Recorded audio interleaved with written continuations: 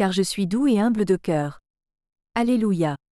Évangile de Jésus Christ selon saint Luc. Un jour de sabbat, Jésus était entré dans la maison d'un chef des pharisiens pour y prendre son repas, et ces derniers l'observaient. Jésus dit une parabole aux invités lorsqu'il remarqua comment ils choisissaient les premières places, et il leur dit : « Quand quelqu'un t'invite à des noces, ne va pas t'installer à la première place, de peur qu'il ait invité un autre plus considéré que toi. Alors, celui qui vous a invité, toi et lui, viendra te dire : Cède-lui ta place, et, à ce moment, tu iras, plein de honte, prendre la dernière place. Au contraire, quand tu es invité, va te mettre à la dernière place. Alors, quand viendra celui qui t'a invité, il te dira : Mon ami, avance plus haut, et ce sera pour toi un honneur aux yeux de tous ceux qui seront à la table avec toi.